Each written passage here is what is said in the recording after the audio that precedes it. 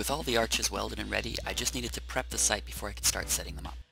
My friend Keith stopped by with his father, ready to help. First a quick tour, and then we got to marking the locations for the bases.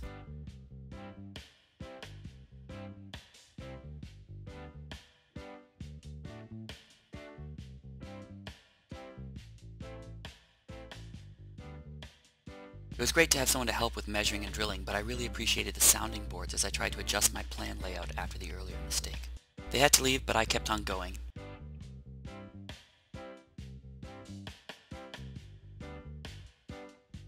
I kept this cleaning clip in just because it looks cool on the time-lapse, but it was really just prep for the next day when my crew would arrive to help.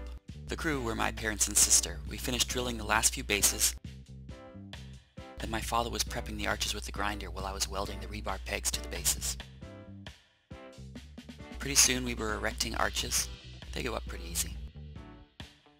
This trickier part was getting the miters to fit exactly. These were the ellipse arches that were simply cut in half, so I'd expected to have to trim them to fit the corners anyway, but even more so due to the small adjustments in the layout that we had to make.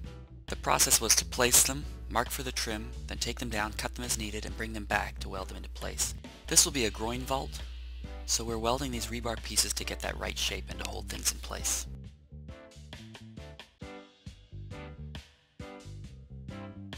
When you only see a couple of us working on this, the rest are working on the ICF wall, but we call them back when we need more hands.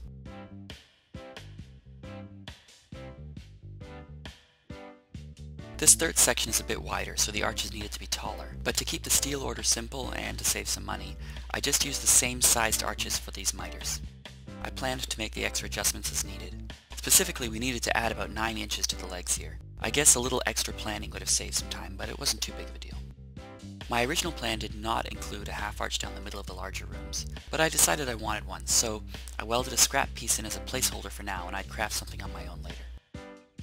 The last step for the day was putting in the bedroom apps. We started with a center post, which I cut to the right height so I could rest the other half arches on it.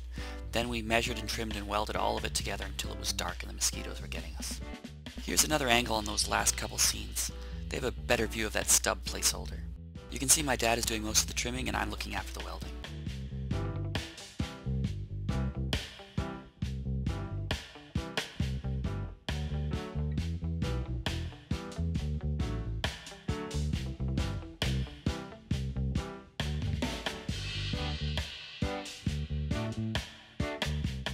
On our own again, Sherry and I came back a few days later to finish putting up the dormer arches.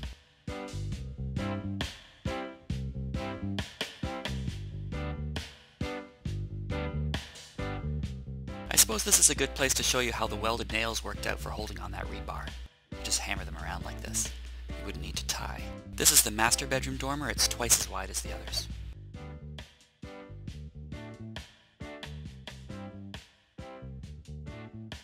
Then I went to finish off the welding job on the bedroom apps.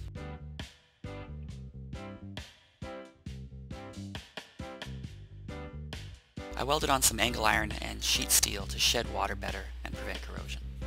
Here David is getting in a little welding. After one long scene he was ready to go play with something else. Another day I crafted a curve from scrap steel and Aaron came out to help me weld it into place in the master. When Aaron welded this last base, the steel frame was done and we could switch to doing horizontal rebar. We ended up using the notch method to keep the rebar from sliding down the steel arches. Using the grinder we made a little notch every foot that we could then use to catch the wire tie. It was quick and easy and one $4 disc would do the notches for the whole structure. So here you see Aaron measuring and marking, and then I came behind him with the grinder to place the notches. Then we spread out the horizontal rebar and tied it all in place.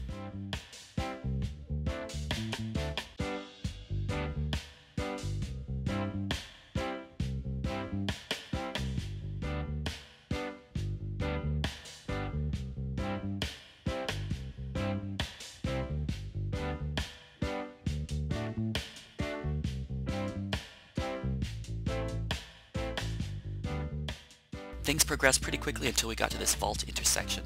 We had to measure and bend each piece before we could tie it on. And actually with my bender it was pretty easy. And we did it in 2 overlapping pieces, so we didn't need to be too careful with the lengths or try to manage 2 bends on one bar. Then I mounted my GoPro to a rotating cooking timer and started having a bit too much fun with panning shots.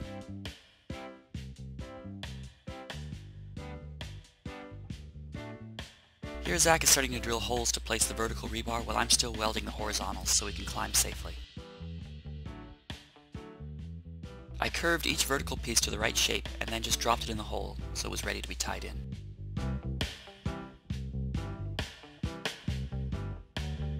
More welding of the dormers.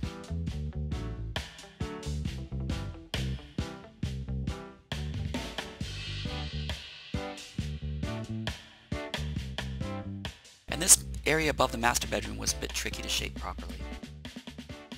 Sherry took care of most of the rebar tying while I was bending or welding.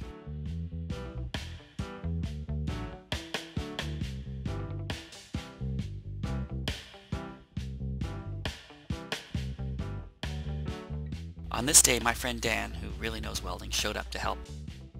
With my wife and kids and visitors climbing all over this thing, I wanted it to be more secure than just being wired together. This was the last day before we started adding metal lath, so I'll save the rest for a separate video.